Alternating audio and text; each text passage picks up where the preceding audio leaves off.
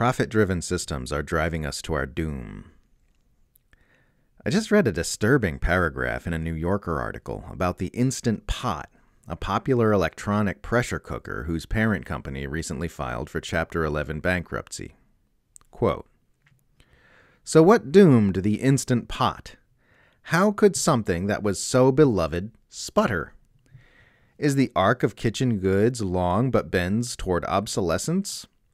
Business schools may someday make a case study of one of the Instant Pot's vulnerabilities, namely, that it was simply too well made. Once you slap down your $90 for the Instant Pot Duo 7-in-1, you were set for life. It didn't break, it didn't wear out, and the company hasn't introduced major innovations that make you want to level up.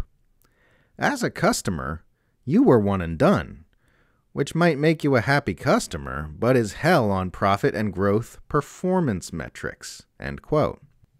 Just think about that for a second.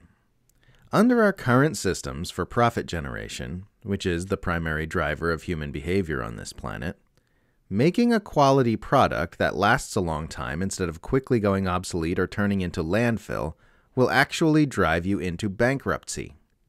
An article in The Atlantic about the bankruptcy filing similarly illustrated this point last month. Quote, "From the point of view of the consumer, this makes the Instant Pot a dream product. It does what it says, and it doesn't cost you much or any additional money after that first purchase. It doesn't appear to have any planned obsolescence built into it, which would prompt you to replace it at a regular clip.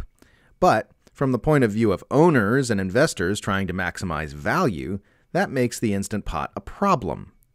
A company can't just tootle along in perpetuity, debuting new products according to the actual pace of its good ideas, and otherwise manufacturing and selling a few versions of a durable, beloved device and its accessories, updated every few years with new features. A company needs to grow." End quote. This just says such dismal things about why our planet is facing the existential crises it's now facing. Corporations will die if they don't continually grow, and they can't grow without things like inbuilt planned obsolescence or continued additional purchases, which in a sane society would just be regarded as shoddy craftsmanship. Our entire civilization is driven by the pursuit of profit, and to keep turning large profits, your corporation needs to continually grow. And your corporation can't continually grow unless you're manufacturing a crappy product that needs to be continually replaced or supplemented. And you can't manufacture those replacements and supplementations without harvesting them from the flesh of a dying world. As writer Robert Moore recently observed on Twitter, the fact that Instant Pot is already being framed as a corporate cautionary tale, the company that went bankrupt because they made a product so durable and versatile that its customers had little need to buy another one, instead of as a critique of capitalism, is deeply, deeply depressing. It's really heartbreaking to think about all the ways human potential is being starved and constricted by these ridiculous limitations we've placed on the way we operate as a collective. Resources being allocated based on how well they can turn a profit stymies technological innovation, because the most profitable model will always lose out to less profitable ones that are more beneficial to people and our environment. Someone could invent a free energy machine that lasts forever and costs next to nothing, and even though it would save the world, you can be certain it would never see the light of day under our current systems, because it couldn't yield huge and continuous profits, and it would destroy many current means of profit generation. Science should be the most collaborative endeavor in the world. Every scientist on Earth should be collaborating and communicating. Instead, because of our competition-based models, it's the exact opposite. Scientific exploration is divided up into innovators competing against other innovators, corporations competing against other corporations, nations competing against other nations. If we could see how much we are losing to these competition-based models, how much innovation is going unrealized, how much human thriving is being sacrificed, how we're losing almost all of our brain power potential to these models, we'd fall to our knees and scream with rage. If science had been a fully collaborative, worldwide hive mind endeavor instead of divided and turned against itself for profit and military power, our civilization would be unimaginably more advanced than it is. This is doubtless. We gave up paradise to make a few bastards rich. Our competition-based, profit-motivated systems limit scientific innovation, and they also greatly limit the scope of solutions we can avail ourselves of. There's a whole vast spectrum of political solutions to the troubles we face as a species, and we're limiting ourselves to a very small, very inferior fraction of it. By limiting solutions to ones that are profitable, we're omitting any which involve using less, consuming less, leaving resources in the ground, and leaving nature the hell alone. We're also shrinking the incentive to cure sicknesses and eliminate problems rather than offer expensive, ongoing treatments and services for them. Or even a project as fundamental to our survival as getting all the pollution out of our oceans. The profit motive offers no solution to this problem because there's no way to make a surplus of money from doing so, and in fact it would be very costly. So the pollution stays in our seas year after year. People have come up with plenty of solutions for removing pollution from the sea, but they never get rolled out at the necessary scale because there's no way to make it profitable. And people would come up with far more solutions if they knew those solutions could be implemented. How many times have you had an awesome idea and gotten all excited about it, only to do the math and figure out that it's unfeasible because it wouldn't be profitable? This is a very common experience, and it's happening to ideas for potential solutions to our problems every day. The profit motive system assumes the ecocidal premise of infinite growth on a finite world. Without that, the entire system collapses. So there are no solutions which involve not growing, manufacturing less, consuming less, not artificially driving up demand with advertising, etc. It's hard to appreciate the significance of this artificial limitation when you're inside it and lived your whole life under its rules. It's like if we were only allowed to make things out of wood.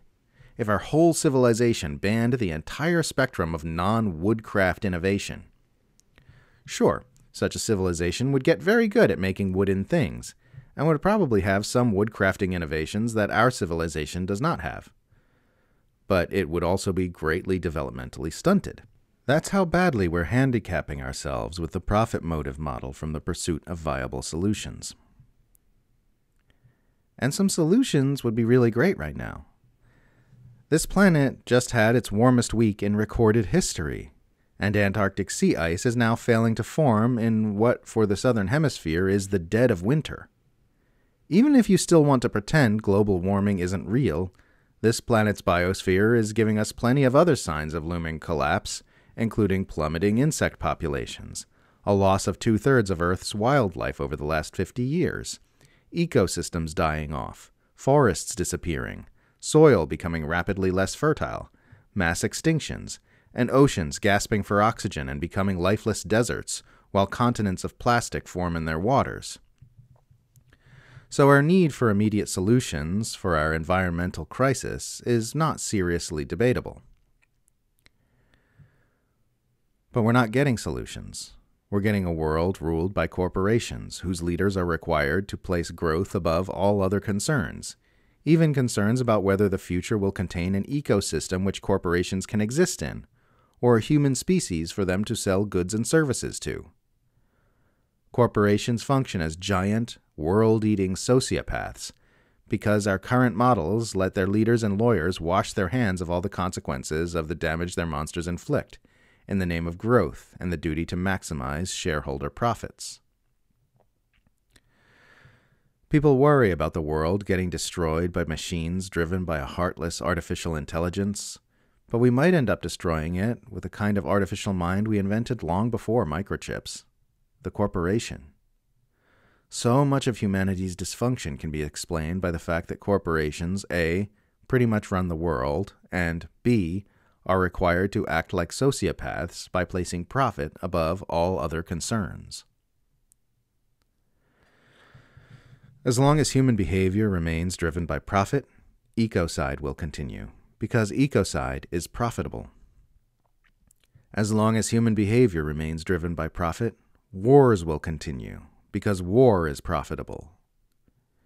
As long as human behavior remains driven by profit, exploitation will continue, because exploitation is profitable. As long as human behavior remains driven by profit, corruption will continue, because corruption is profitable. There is no good model in which human behavior can remain driven by profit without these destructive behaviors continuing, because so many kinds of destructive behavior will always necessarily be profitable. No proponents of any iteration of capitalism have ever been able to provide any satisfactory answers to this. The call, then, is to move from competition-based, profit-driven systems to systems which are based on collaboration toward the common good of all. We're a long way off from that, but a long way can be cleared in a short time under the right conditions. Our species is at adapt or die time, and the adaptation that must be made is clear.